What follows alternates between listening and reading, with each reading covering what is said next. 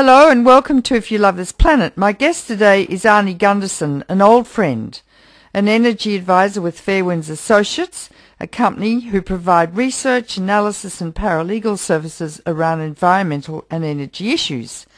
Arnie is an independent nuclear engineer and safety expert. He provides testimony on nuclear operations, reliability, safety and radiation issues to the Nuclear Regulatory Commission, congressional and state legislatures, and government agencies and officials throughout the US, Canada, and indeed internationally. He's been a leading voice globally about the impact of the Fukushima nuclear disaster, and he joins us now once again. Welcome to the program, Arnie. Hi, Helen. Thanks. It's nice to be back again. Well, now, I needed to get you back because you've been saying some new things about Fukushima, and I've got quite a lot of questions too. So I think, as usual, you need to give us a complete update of Units 1, 2, 3 and 4, where they stand, what your thinking is now, and the like, please, Arnie. So the floor is yours. Oh, okay. Thank you. Well, let's go 4, 3, 2, 1. That's for a change. Unit 4, the walls have been knocked down.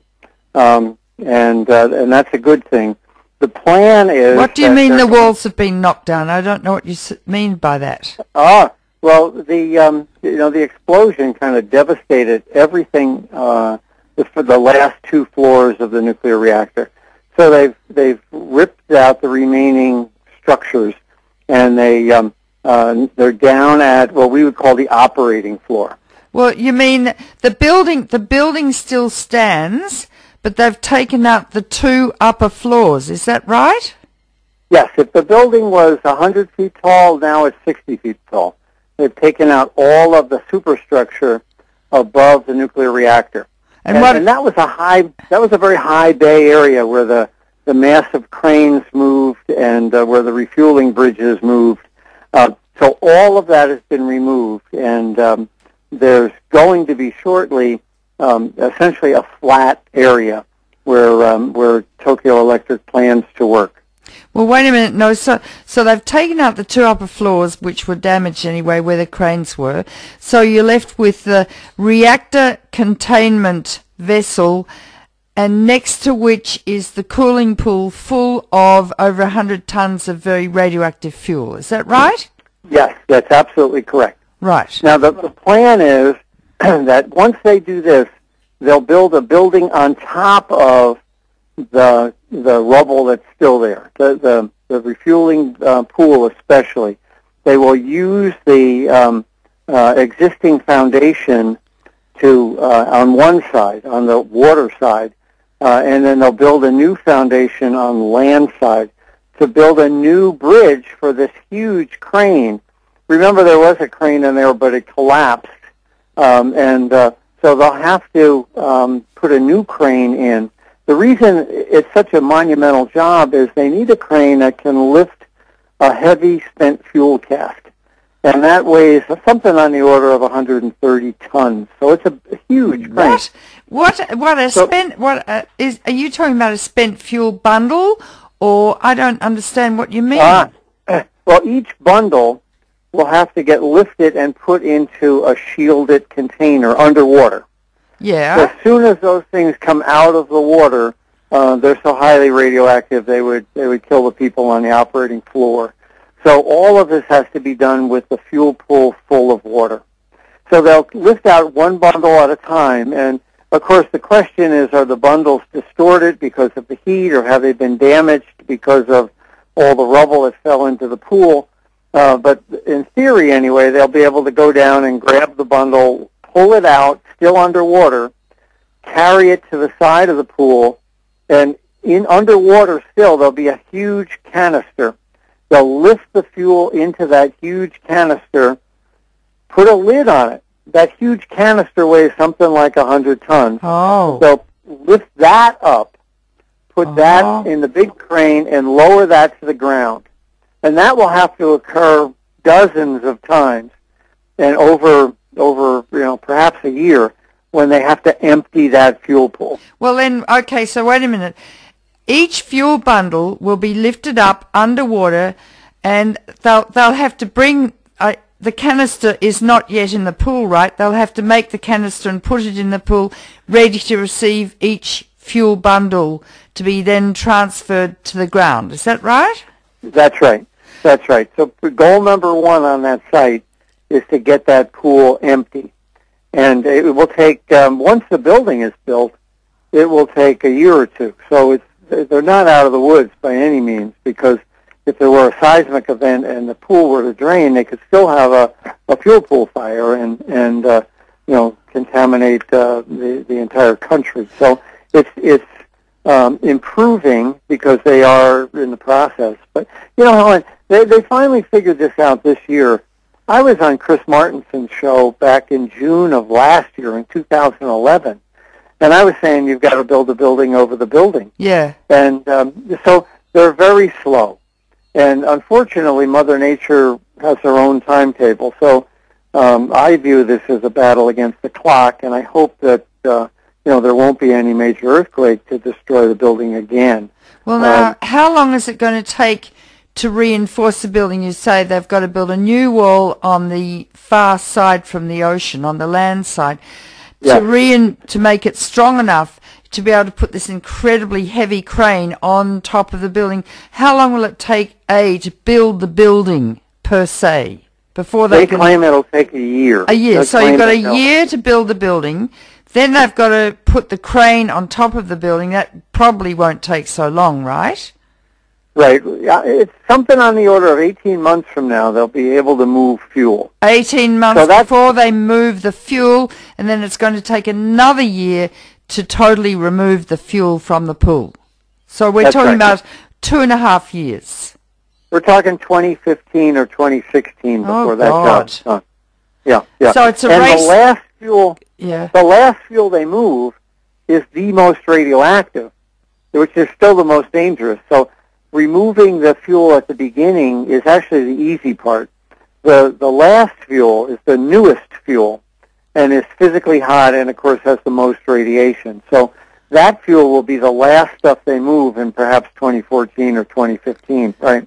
So when they get it down to the ground in this container weighing 100 tons, and they move one fuel bundle at a time. How many fuel rods in a fuel bundle, Arnie? Well, there's 9 by 9, about 80. 80. 80 rods in a bundle, and there's over 1,000 bundles. So how much does a bundle? How much does a bundle weigh? Around a ton. A ton? And yes, around a ton. So now you have to remember the big problem is going to be, have these things been distorted by the earthquake or by heat during the process, or by rubble falling on them? They may not be able to pull them. They may get onto them and try to lift, and they'll be jammed. And then what? That's another problem, right? So we'll see as time develops. Unfortunately, they're taking way too long. So then they'll get them on the ground. They'll bring it over to the other fuel pool they've got there. They have a huge pool. Then they'll empty it, and they'll do this process again and again and again. And gradually, they'll once it's on the ground and in a canister, though, that's a lot better than having it up that high in the air in a damaged building. Well, now, so they're going to take it to the common fuel pool. The common fuel pool, how much spent fuel is presently in that common fuel pool, A, and B, where is it located? There's about 7,000 bundles in the common fuel pool, and it's located on the water side of the nuclear reactors. It didn't flood after the tsunami, so it's a little bit uphill from the plant on the land side of the plant.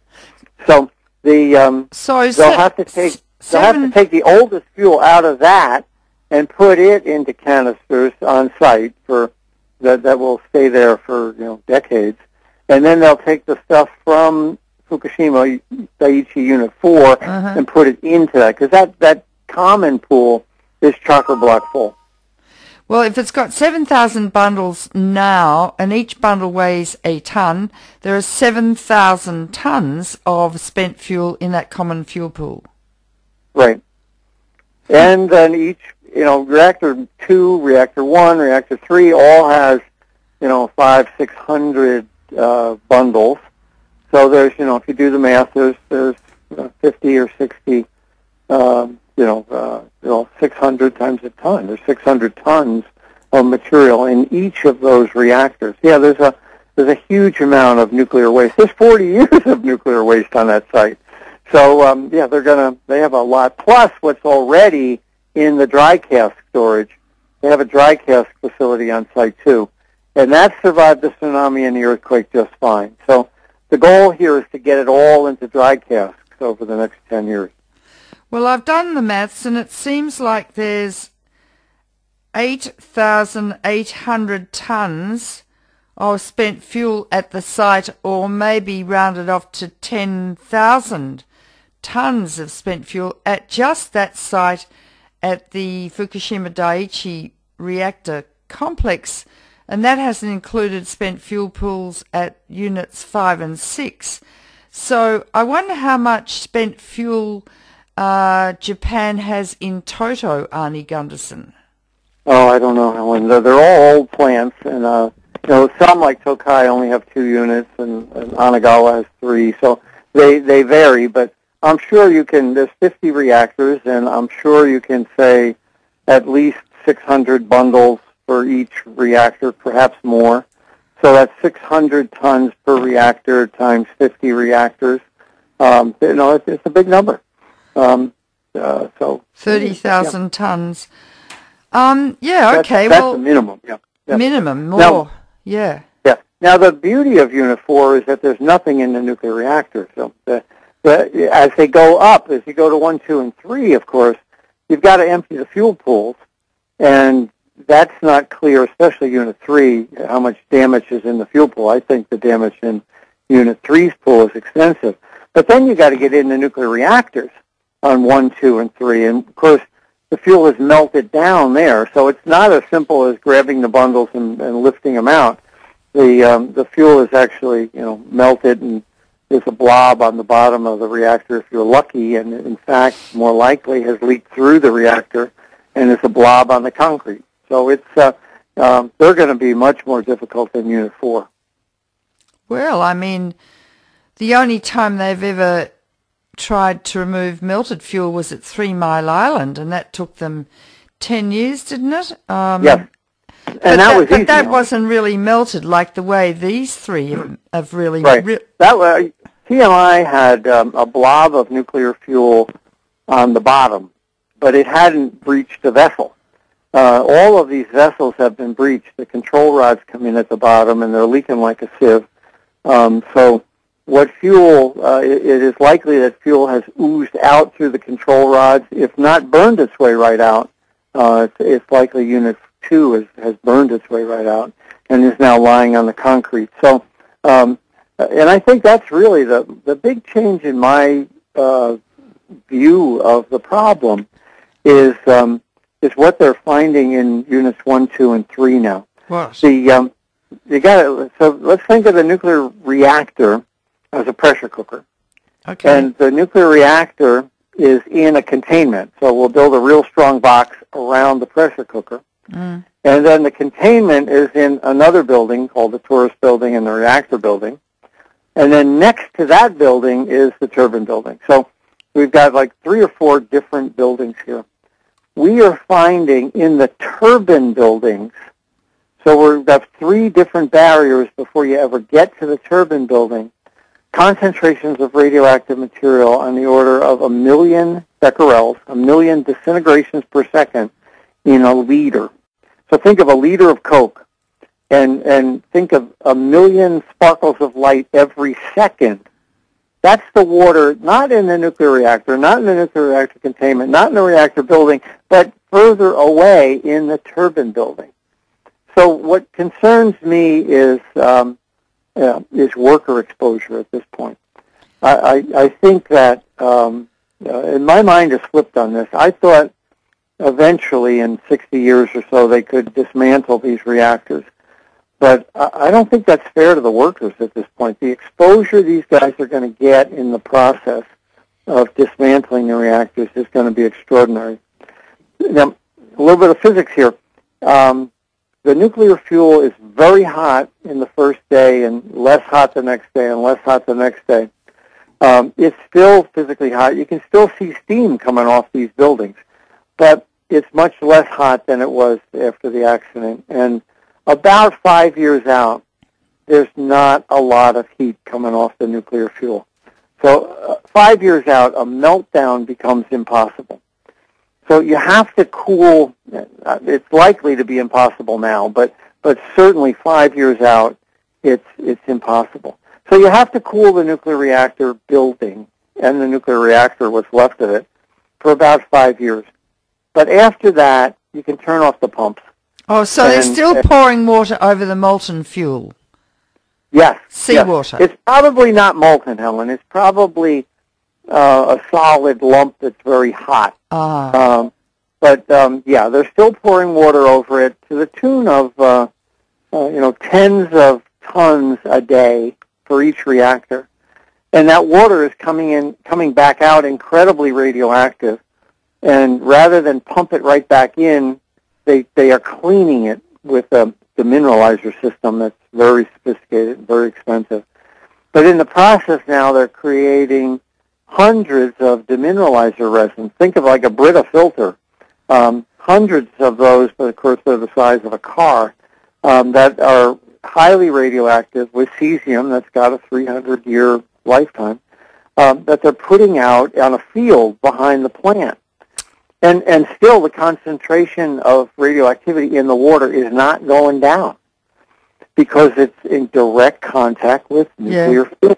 Yeah. So they've contaminated the reactor, the bottom of the containment, the torus, which is that donut-shaped thing, the reactor building, which is outside that, the thing that blew up, the floor of that is contaminated, and the building next to it, the turbine hall, should be the least radioactive, and it's still 1 million disintegrations per second for every liter. So my thought is now, considering the extent of this contamination, that it's not fair to the workers to have them go in and clean this. And I think if I were Tokyo Electric's management, a couple more years out after the cooling is completely done, I would consider filling up those containment buildings with concrete and walking away for 300 years. Obviously monitoring it, but I don't think it's fair to the workers to expose them to the extraordinary levels they'll receive if they were to try to turn that site back into a green field. They couldn't turn it back into a green field. That's ridiculous. But anyway. Yeah, you're right. Of course, the big concern would be you've got to make sure you've got it all captured and it's not going down into the water table. But it will. And if you put concrete on it, you know it's going to keep going down into the water table, and you know it's going to keep contaminating the Pacific Ocean for the rest of time. Right. So the solution, there is no good solution. No, there isn't. Absolutely no good. But the solution would be to bore holes underneath and constantly pull water out from under the building so that whatever leaks down gets treated. So we're still back with these big demineralizers again. But I think, to my mind, I couldn't, as a manager, order a couple thousand workers to pick up extraordinarily high exposures to dismantle these plants at this point in time. So, Arnie, another question. Is there only one turbine building where the electricity is generated from the steam, or does each reactor building have its own turbine building? Each reactor building has its own turbine building. Well, which is the turbine building that's so radioactive with 1 million becquerels? Well, they all are. Unit 3 is worse. And it's interesting now, Unit 3 is contaminating Unit 4. What? And Unit 4, yes, they're connected. So we're finding water from Unit 3 leaking into Unit 4. And if it's leaking between the buildings, it's leaking into the ground next to the buildings, too. Yeah. And the question is, how's it getting out? And A good friend of mine was an electrical engineer for General Electric, and he told me how. He said a containment is not a monolithic block. It's got pipes in it for the wires to go back and forth. Electrical wires go in and out, and the wires are caulked with a rubber. Well, the rubber wasn't designed to handle this radiation level. The rubber wasn't designed to handle the heat, and the rubber wasn't designed to handle salt water. So all of these electrical penetrations between the reactor and all the other buildings on the site are leaking and are causing this radioactive material to move everywhere on the site. Oh, I'm a little bit speechless. Okay, my next question. So the 3 turbine buildings each are exhibiting 1 million becquerels per litre of radiation. Is that correct?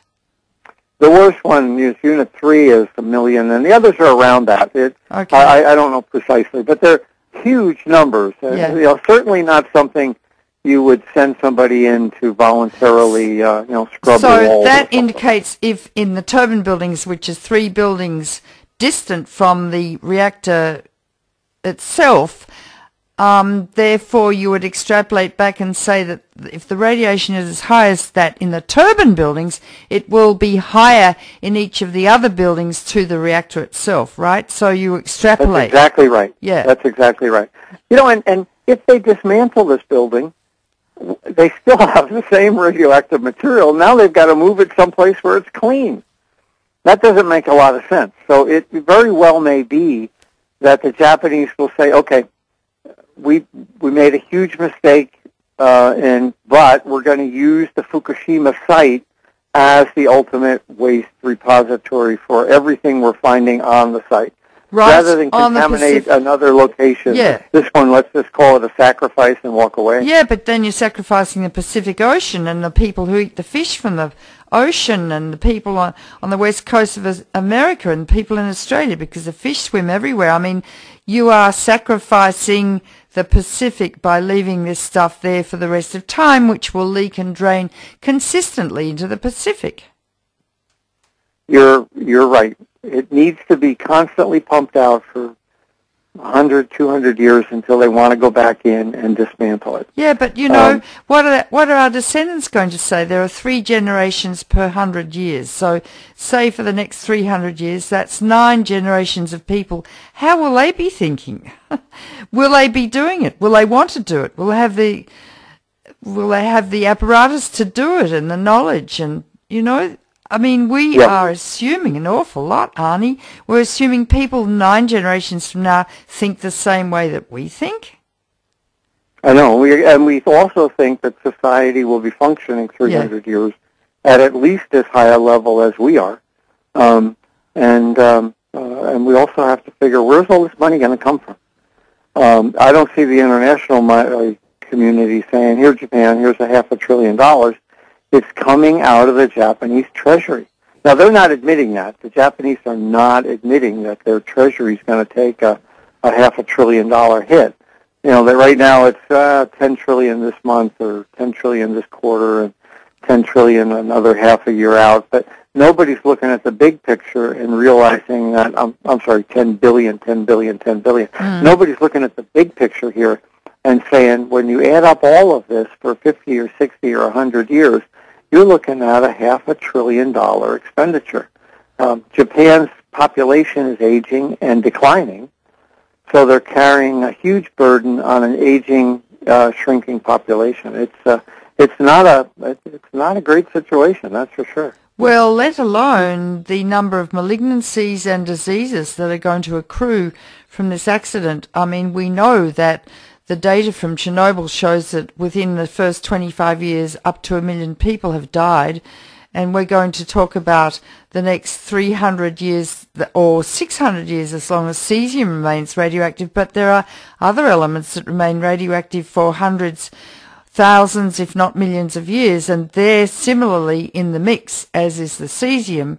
And so if you, and you have said yourself, Arnie Gundersen, that you think the Fukushima releases of radiation were 2.5 to 3 times greater than those from Chernobyl. So, and the Japanese population is much more densely situated than people living around Chernobyl. So if you multiply 1 million in the first 25 years by 2.5 or 3 from your data, you could end up with a figure like 3 million people dying in the first 25 years in Japan. Oh, well, I'm at 1 million. I am, feel the nuclear industry is obviously throwing barbs at my number, but they're claiming that maybe 100 people will die of cancer. Oh, that's from the ridiculous. Accident. But I use Steve Wing's data from 3 Mile Island, and he shows pretty clearly that 10,000 people died of cancer from 3 Mile Island, and of course we know 1 million at Chernobyl. So it seems to me, based on the fact that we had larger releases after Fukushima in a higher population zone, that 1 million people is certainly credible. The difference around Chernobyl is that on one side of Fukushima you have water, where Chernobyl was land all the way around. But it's but the industry knows that there will be. Japan's got a population of 140 million, and if you about a third die of cancer, so you're looking at roughly 40 or 50 million over that time period will normally die of cancer. So if I'm right and there's 1 million people, that's only a 2% increase. And so it will be extraordinarily hard to measure if you're not looking for it. Oh, but people will be doing epidemiological studies, and I think that you're underestimating that number, because do you still stand by your data that 2.5 to 3 times more radiation escaped from Fukushima than Chernobyl? Well, that was certainly, I'm certain of that for the noble gases. Yeah. For the xenon and krypton, there's measured data in the northwest quadrant for the first week of the accident, where every cubic meter, 3 feet by 3 feet by 3 feet of air was 1,000 becquerels per 1,000 disintegrations per second for every cubic meter up that way. Now that's got to be causing lung cancers and whole body exposures that the industry's not willing to address. The other thing is that they found that apparently on March 16th, Unit 2 had an internal explosion. It looks fine. If you look at Unit 2 from the outside, it doesn't look bad at all. But it cracked the containment at the same time the operators had all of the vents open in the nuclear reactor. And a huge cloud of radiation was released on the 16th, and the wind was blowing toward Tokyo. Right. Now, there's not a lot of radiation monitors that early in the accident. There's chaos within Japan and Tokyo Electric, and yet no one is really willing to say, oh, my God, what was the exposure in Tokyo on March 15th, 16th, 17th? There's not a lot of good data, and what data there is, the Japanese are consistently downplaying. They're underestimating the exposure. But I was in Tokyo back in February, and I found on the ground 7,000 disintegrations per second in every kilogram of soil. That would qualify as radioactive waste in the States, and the Japanese government is saying, don't worry, be happy. Smile. Business as usual, right? They say smile.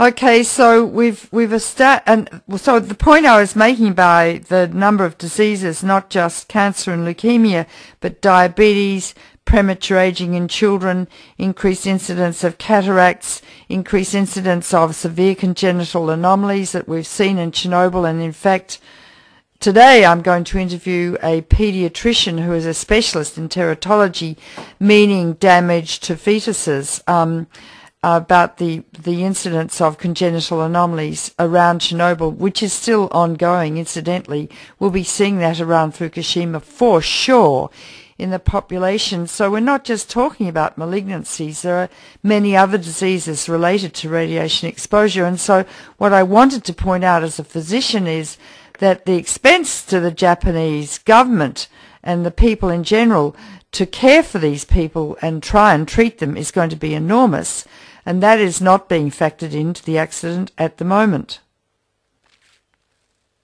I think you're absolutely right. And on top of that is the generational genetic damage. There's a study out just last week about the radioactive butterfly damage, and what they're finding is that in successive generations, the genetic damage is getting worse.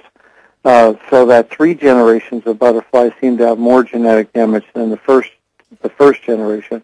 So there's obviously a lot more study needs to be done here, but we're looking at a damaged gene pool that won't manifest itself in 10 years or 20 years. It will manifest itself in a generation or two.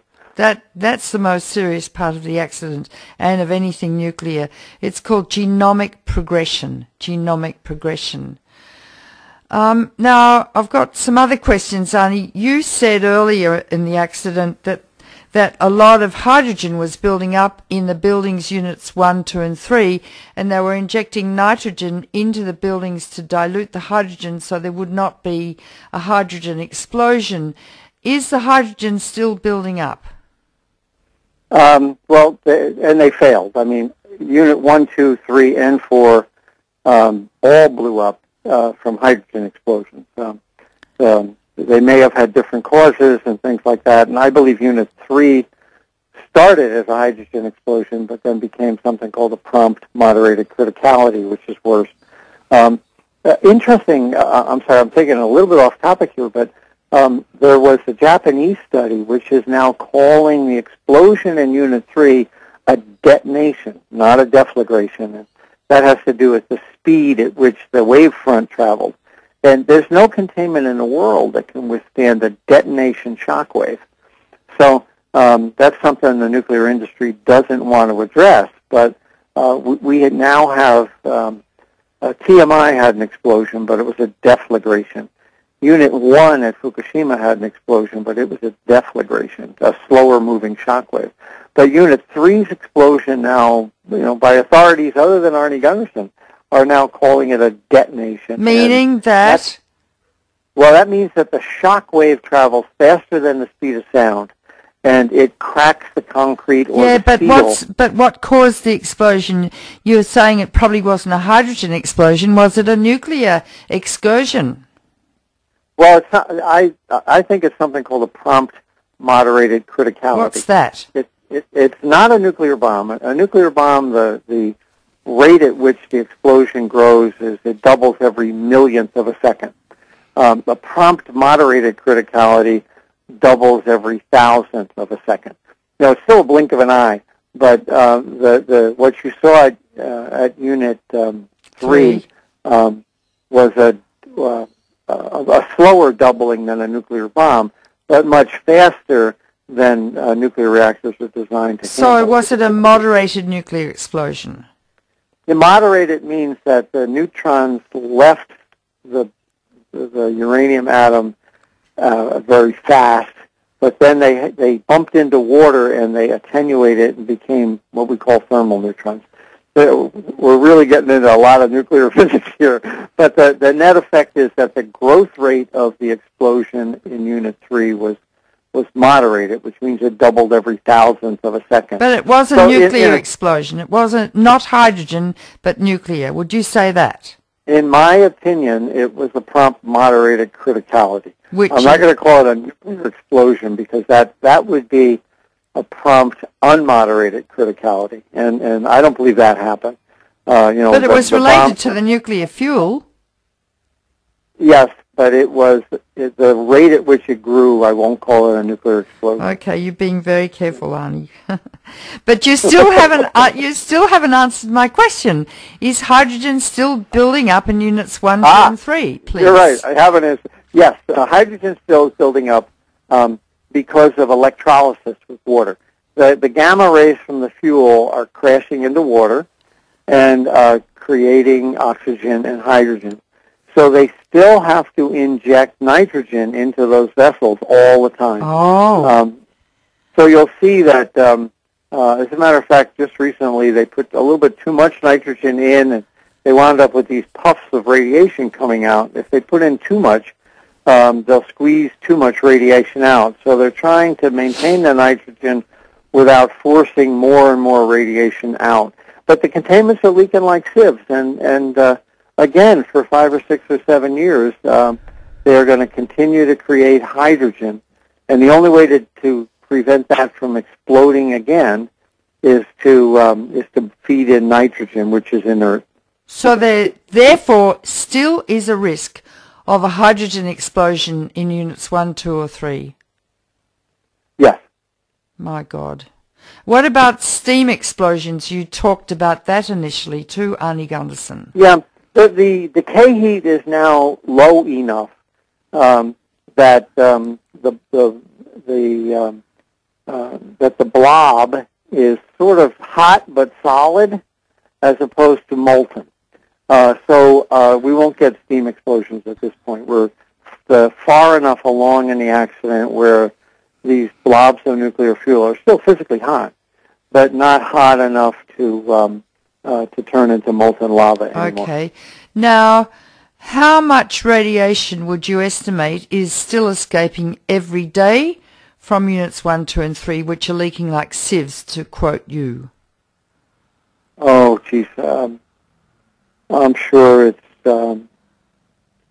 yeah, it wouldn't surprise me if it's 1 billion becquerels a day from both water and gaseous. So, 1 billion disintegrations per second of radiation in a day. And, of course, once that billion leaks out, it's going to continue to decay, but just not in the reactor. As it moves around the world, it will continue to decay. Now, 1 billion's a big number, but the initial accident had, about 12 more zeros behind it. So compared to the first day or week of the initial accident, it's small, but compared to an operating nuclear plant where everything is just fine, it's huge. 1 billion becquerels per day, because you said 1 billion disintegrations per second. That's not 1 billion becquerels per day. No, 1 billion disintegrations per second per day. So every day they're gonna be releasing about 1 billion becquerels of radiation. Oh, 1 billion becquerels. Okay, because a becquerel is a billion. A disintegration per second. A disintegration per second. So, so initially, what was the size of the release? You say you've... Oh, God. It had 15 zeros behind it. So I don't even know what that number is. 1, 2, 3, 4, 5, 6, 7, 8, I think 9, they're measuring 10, it in 11, petabecquerel. What's a terabecquerel? That's 15 zeros. 15 zeros. It was like 100,000 petabecquerel. So it's pushing 20 zeros worth of zero. 20 zeros. 20 zeros. Yeah. Per put a day. 1 with 20 zeros behind it, and that's roughly. I don't have my calculator here with me, Helen, but it was 100,000 petabecquerels. Now, peta is 10 to the 15. Petabecquerels. Yeah. So that's 1 by 10 to the 20. 1 by 10 to the 20. Roughly, yeah. Becquerels. It is 1 by 10 to the 18th. It really doesn't matter. It's such a huge number. And what are the elements producing that extraordinary amount of radiation? Well, name them. Initially, the initial burst, of course, were xenon and krypton, noble gases, and you and I talked about that. And they're fat soluble, and you use them in hospitals. Yes. Of course, very high energy gamma emitters. Yes. Yes. Then, of course, after that comes the iodine. Now, that only has an 8-day half-life, but it's selectively absorbed by thyroids.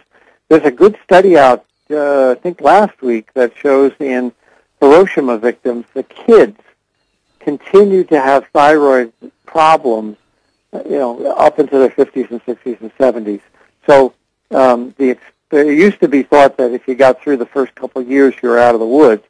But for the children who are, whose thyroids are growing, apparently that's not true, and that they're seeing continual thyroid problems essentially for life, for the kids that were attached, who had the... Yes, the children in Hiroshima and Nagasaki who were affected mostly by external gamma radiation. There wasn't a lot of internal radiation from radioactive iodine.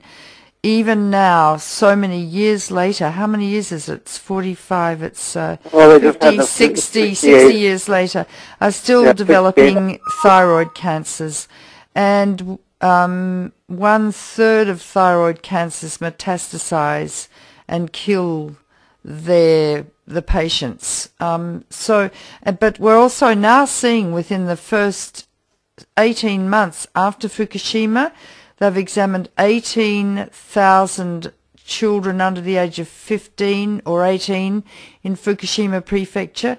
38,000 or so, and 36% of them are showing thyroid cysts and or nodules by ultrasound examination, and they are not being biopsied to see if the cells are malignant. That is really gross medical irresponsibility, and they're downplaying it, and they're not really informing the parents what it means. The number I heard in comparison is a normal population of children of that age has 1%. 1%. So clearly, these kids are this off is 36%. That's off the chart, but it's early, Arnie. You don't expect to see here in Chernobyl. They didn't see thyroid tumors until 3 to 4 years post-accident.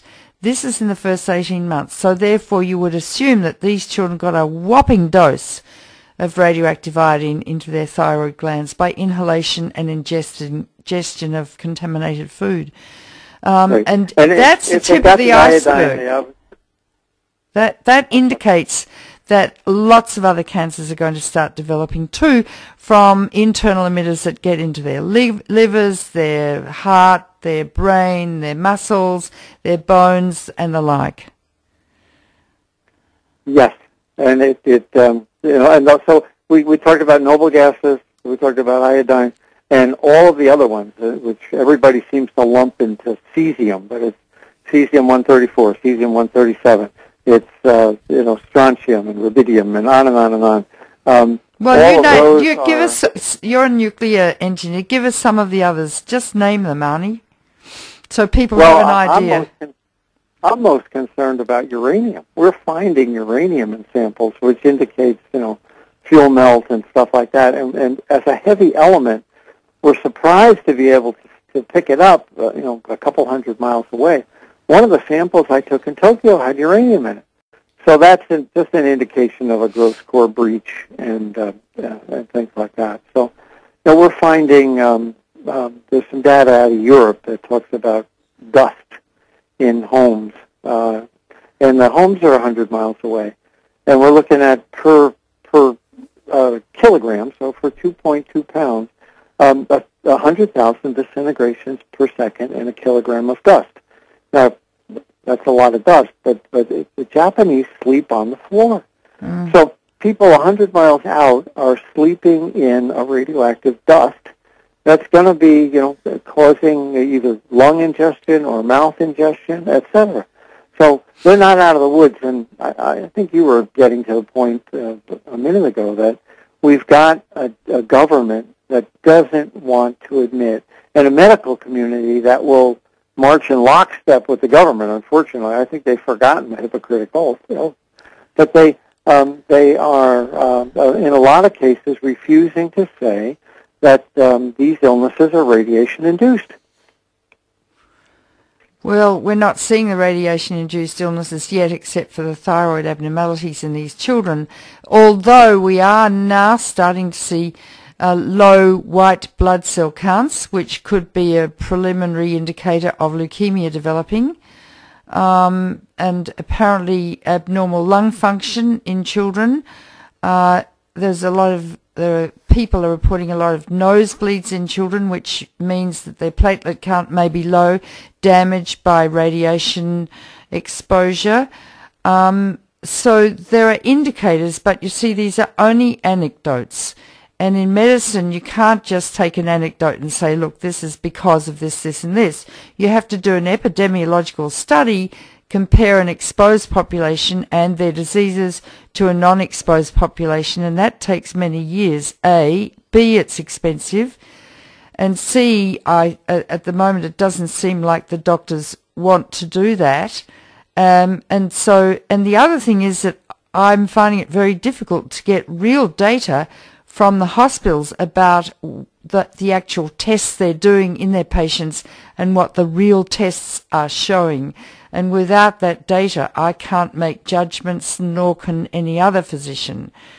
So we're like in the dark, stumbling around in the dark, not really knowing what's going on, but clearly indicators would suggest that things are looking grim in Japan. There was a story in the Wall Street Journal just this weekend, and basically they came to exactly the opposite conclusion. They said that the tragedy of Fukushima is that they shut the nuclear plants down. And they estimate 100 people were killed, or will be killed over 30 years from the numbers. Yeah, and that was... I went through this. Yeah, go on. I went through this on 3 Mile Island as an expert, and the industry did the same thing then. They underestimate the release. They underestimate the dose from the release. They underestimate the population that receives the exposure, and they totally forget about internal emitters. And the net effect of that is you come up with these crazy low numbers.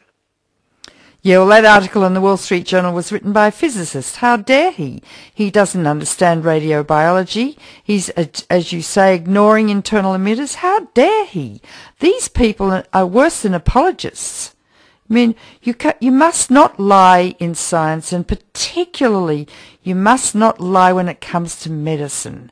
Because if you lie when it comes to medicine, you're going to be damaging or killing patients.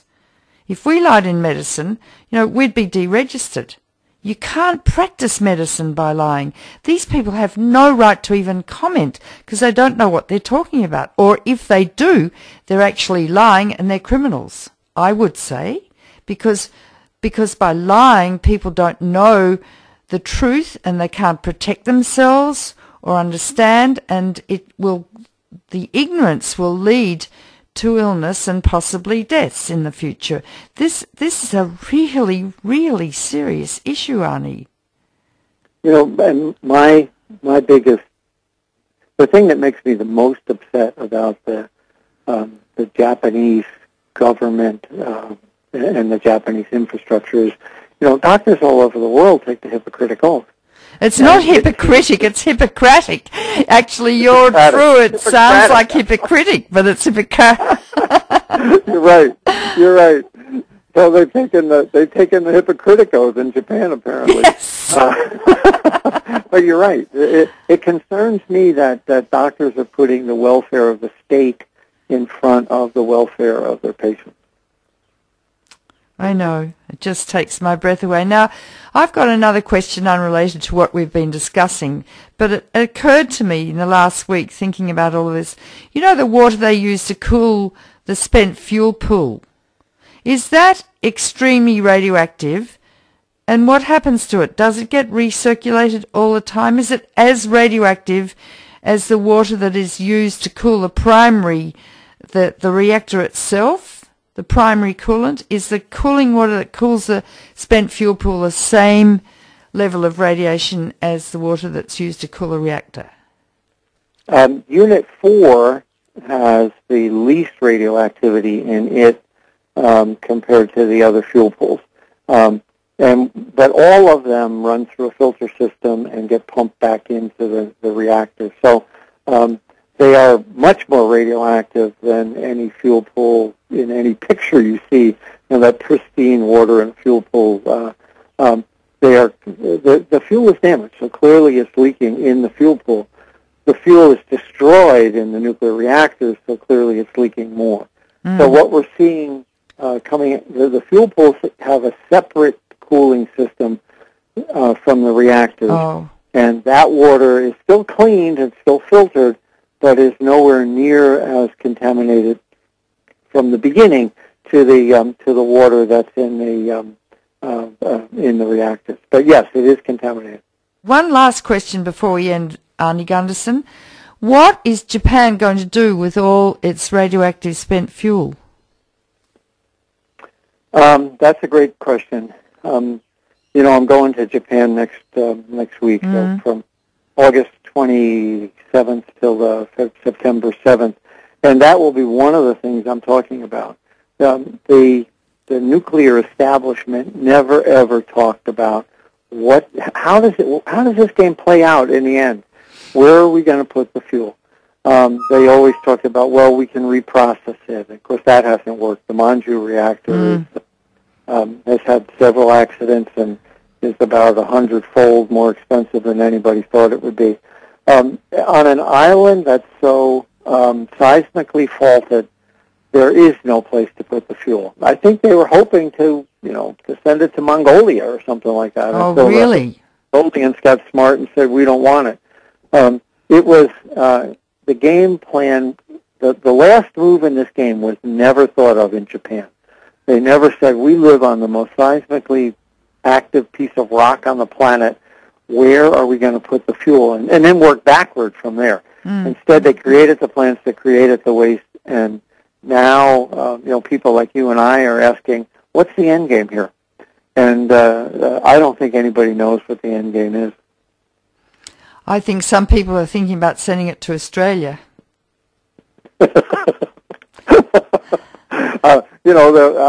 I firmly believe the Japanese were hoping to export it somewhere, because every seismologist I've ever spoken to said there's no place in Japan to put that nuclear waste that you can assure it'll stay out of harm's way for 1,000 years, let alone a 250,000 years. Yeah, well, you know who built the railway line that transports radioactive waste and will transport it through the centre of Australia? Halliburton. You know who was the CEO of Halliburton, don't you, Arnie? Yes, Dick Cheney. Dick Cheney, yeah.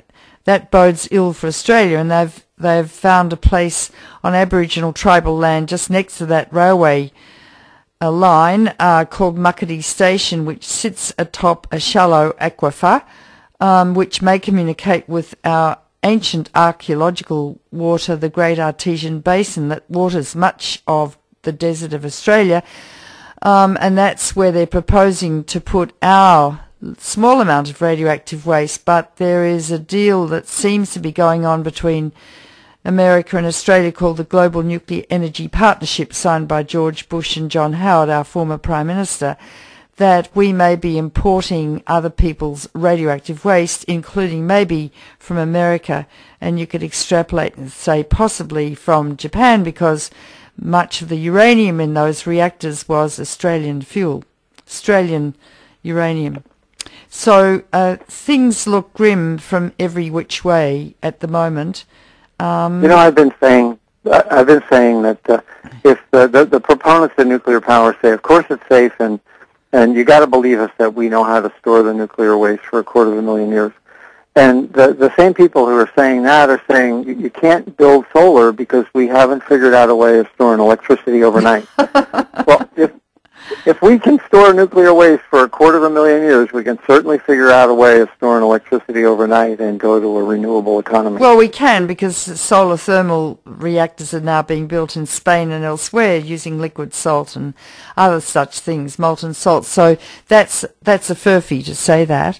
And I'll end by saying what I say to the nuclear industry when they say, don't worry, we'll work out what to do with radioactive waste. I say, look, that's like me saying to you, you've got pancreatic carcinoma, you'll probably die within 6 months, but don't worry, I'm a really good doctor.